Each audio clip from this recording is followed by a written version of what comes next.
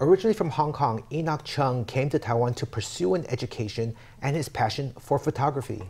The International Photography Awards has now recognized Cheung for photographs he took at this year's National Middle School Table Tennis Competition.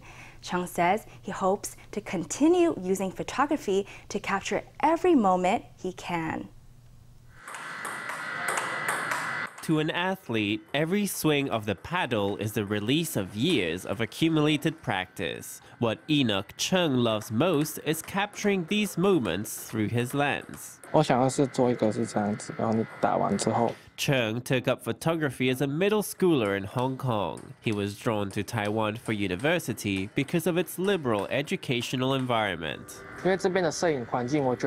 I think the photography environment here is in every way better than in Hong Kong. So after high school, I decided to come to Taiwan to study.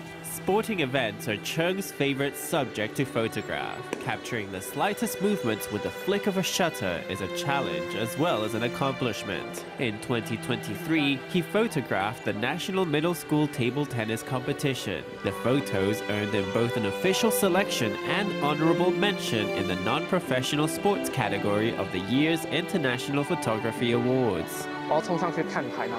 I rushed up the bleachers and shot from above.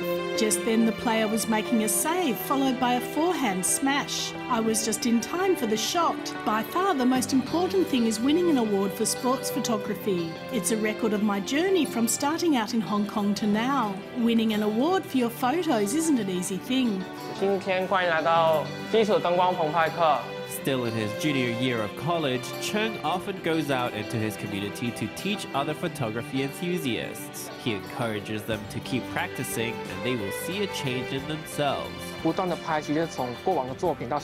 After practicing consistently, you can see the progress from the early photos to now. The improvement is very clear. For example, suppose you shoot an athlete who doesn't look very fierce. Then you keep shooting them until they win the championship. There's such a sense of achievement.